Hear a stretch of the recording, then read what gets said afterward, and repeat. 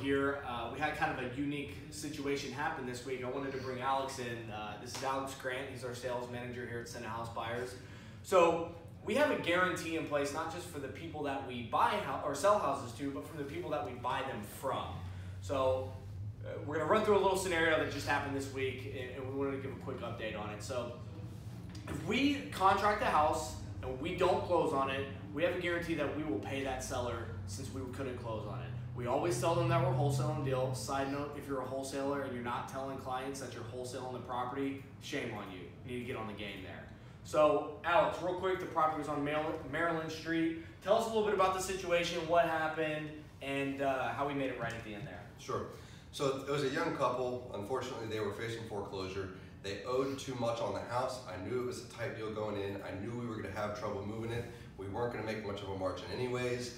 I told them up front that I couldn't pay cash for it. I told them we were wholesaling it. I told them it was a stretch whether we were going to be able to close or not. They knew everything that was going on. I still guaranteed them $500 if we couldn't perform in 3 weeks. Sure enough, 20 days later, he calls me up, asks me if we have a buyer. We didn't. He came and picked up a check that same day. It's that simple.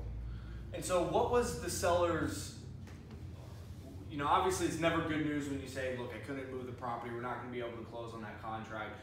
How was the conversation when you told them about us not being able to perform there at the end? They understood. I set that expectation up from the very beginning. They knew exactly what was going on. They understood the situation, and really there's no hard feelings. He's actually talking to his attorney to see if they can get a short sale. He said he's going to come back to us, and he appreciated the honesty. Awesome. So guys, if you're new to this and you might be seeing some things on Facebook about how to buy properties and how to wholesale properties, things like that.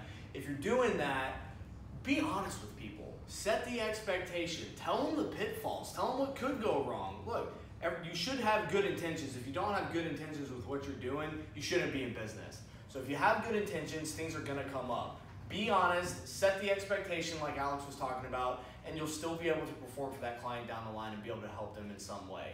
So I hope you guys enjoyed this. If you have any questions, feel free to comment below. If you want to buy or sell any properties, reach out to Alex. We'll tag him in the Facebook page. And happy investing, guys.